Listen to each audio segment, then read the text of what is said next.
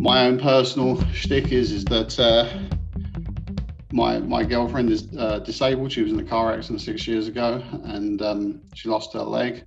And as a result, I'm very aware of disabled issues in Wisbech, where we live, where there's over a period of time, all of our all the shops have migrated to the outskirts of town, which, for people who are less abled, you can be living, instead of living, let's say, a maximum of a mile away from the town centre, you can be living like 3 to 4 miles away from those areas, which if you're old, disabled, whatever, it's not a possible distance to walk. And being rural, there's no bus services. I mean, we live in a town with, although it's 30,000 people, there's no train service.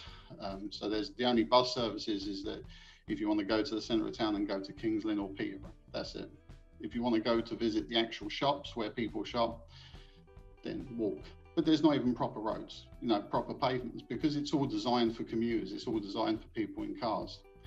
So, from a personal perspective, I'd like to see our council give proper transport to people, at either zero or very low cost, so that the people who need it can get transported to the outskirts of town and do the shopping in Tesco's and in Sports Direct and all these other out of town places, because let's be fair, they've destroyed the centre of towns.